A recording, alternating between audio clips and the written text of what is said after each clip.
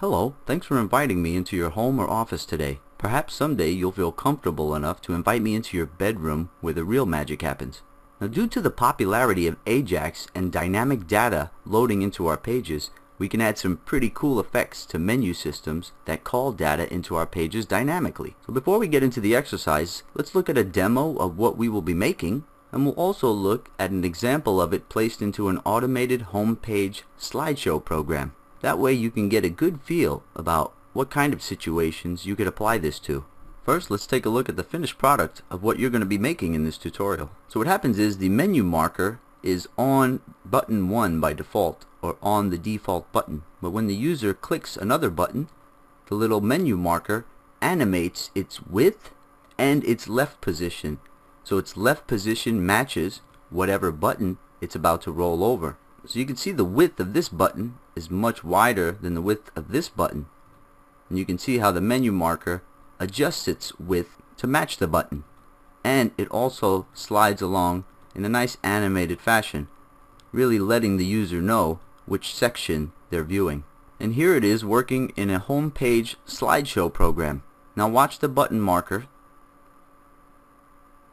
So you can see as it automatically changes sections through the slideshow, the button marker follows in an animated fashion. And I think it's a really cool way to visually show the user what section they're reading or viewing. So we're going to begin with this code, and you can see it's an application that loads dynamic data into a little box according to which button is pressed. But there's no animated menu marker system yet, and that's going to be the real focus of the lesson. So that's why I have all of this stuff in place already. So what happens is every time one of these buttons is clicked, the load content function fires off in JavaScript. This is a representation of the button that's being clicked. So when load content runs here, we have access to the button element. And then all I'm doing is going into the my content div down here and changing it dynamically according to the button. Now what you can do is, instead of this static example I have, you can load Ajax data right here. You run an Ajax request if you want to get dynamic data from the server and bring it into the box. Or you can have an array of data directly in your JavaScript, and then each button can show a certain portion of that array, and you can pack all kind of HTML and text into arrays. Okay, so it's a very simple beginning.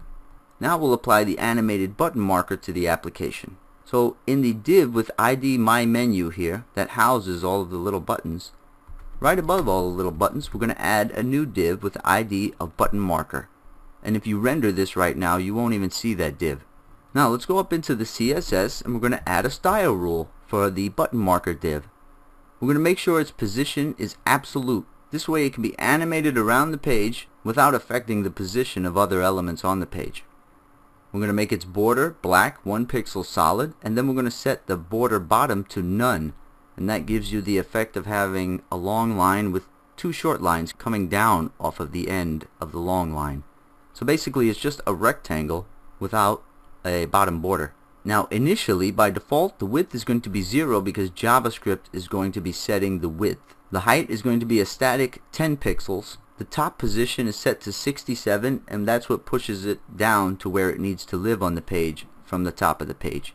And its display by default is set to none because JavaScript is going to make it render. JavaScript will set its display to block when needed. Now the next thing we do is set the transition property. That way anytime the left position or the width is changed by JavaScript for this button marker, it's going to happen in an animated fashion. It won't be just an instant change in those values. It's going to be animated over a period of time, which is half a second in our case. So basically our transition is just set up to animate the width property and the left property whenever they're adjusted in JavaScript. And I'm just using the WebKit prefix for now to make sure it works in Chrome and all the other WebKit based browsers. But this line is the standardized syntax, and that's all we'll need in the future. Now we already have in place the window.addEventListener in JavaScript for the load event of the page. And when that happens, we're going to run a function called Init Menu, which is short for Initialize the Menu. So I'm going to go right here and pop that function into place. Function Init Menu. Now this function runs only once when the page is loaded, because the window.addEventListener load event is calling that function to run, and it only happens when the page is first loaded. We're going to initialize the menu. Really, we're initializing the button marker system for the menu. You can see in that function we're targeting the button marker div on the page, which is this little guy right here. And we're setting his style.left equal to the button 1 offset left position. That way it's over button 1 by default when the page loads. And we're also going to set its width to match the first button when the page loads. And you see I'm putting offset width -2 to account for any border that's on the little button marker, because the button marker is basically just a border for a rectangle. Then it's going to be 2 pixels wider than your buttons. So you can just put -2 to make sure it exactly matches the width of your buttons. Then finally we make the button marker display block so it shows on the page. Now remember that Init Menu function only runs once when the page first loads. That's just to make sure everything is positioned correctly. Now what we're going to do is very simple here. We're going to go into the load content function, because that's the function that fires off every time any button is clicked. And right above where we're going to be dynamically adding data to that little blue box, according to which button is pressed, we're going to run these 2 simple lines. We're going to target the button marker div again. We're going to adjust its left position and its width, just like we did here. But this time we're doing it more dynamically by targeting the button dynamically. So it could be any one of these 4 buttons. So all we have to do here is put the button object reference. So that way the little marker can dynamically move between buttons. And that's everything. Let's take a look at it.